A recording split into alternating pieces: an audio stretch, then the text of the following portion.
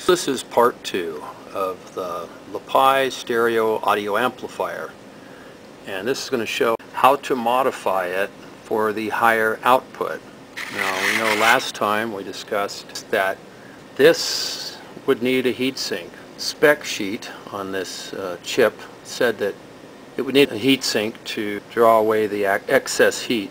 So what I've done is very carefully drilled 2 small holes, one there and one there. Comes through on the other side, and a small screw is going to be put through there, that size.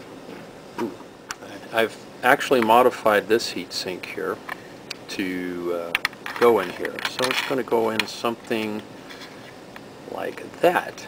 Okay, I'm going to put some heatsink compound there, and I've already tapped the screw hole for this screw. It's going to go in that hole through that one, and then I'm going to drill another one on the other side, that an equal hole from there to go through there.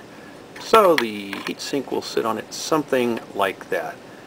And I had to do it in this fashion because these chip surface mount components here, they stand up over the board, so I needed to have something that would not interfere with that, so it should do okay. So here's the heatsink. Here's how it's been installed on top of the chip. Okay.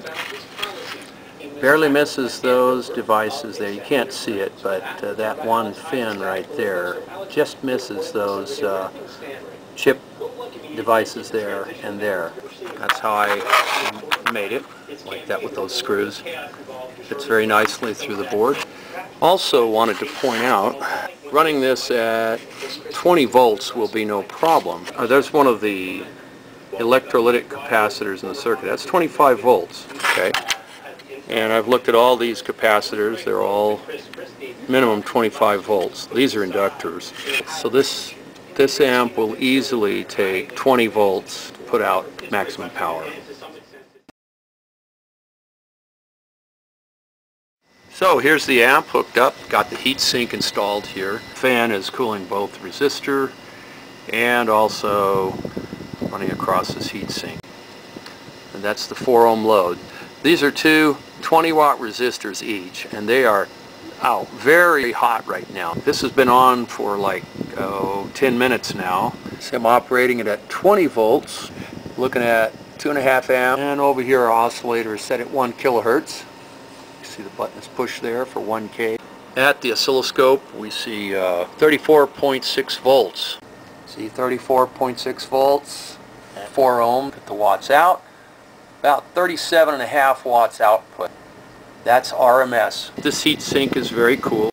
I think the only way this amp, this configuration, would work in this case is if a fan were put in the case somehow with vents to blow air through it, or just build an entire new case with a small fan, just enough to blow air across it.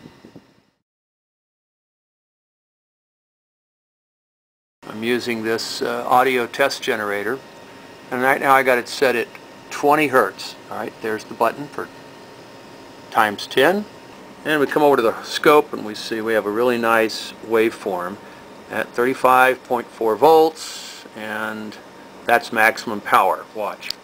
If I turn it up, it won't go any higher. It'll clip. So we know that is maximum right there.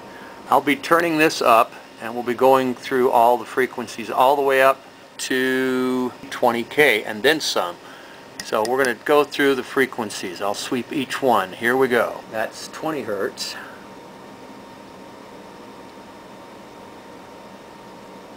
Looking really flat. Turn the light away from it so far. Got to reset the scope here ever so often. There's the now. That's 100 hertz, still flat. You see, you're moving it in, it is not varying at all. Okay. There is, let's widen out the scope a little bit. There's 1 kilohertz, alright? We're starting from 1 kilohertz again. We're seeing, dialing it in, going up higher than 1 kilohertz. That's like 4K right there, into 4 ohms. And widen the scope out a little bit.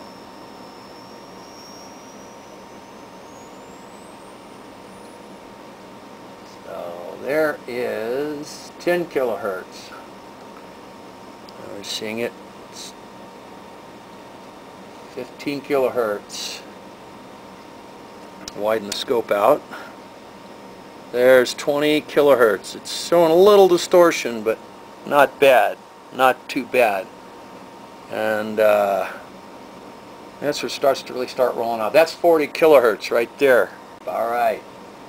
So there's 20 kilohertz. And if we vary the volume up and down, see, that's where it clips. It starts to clip.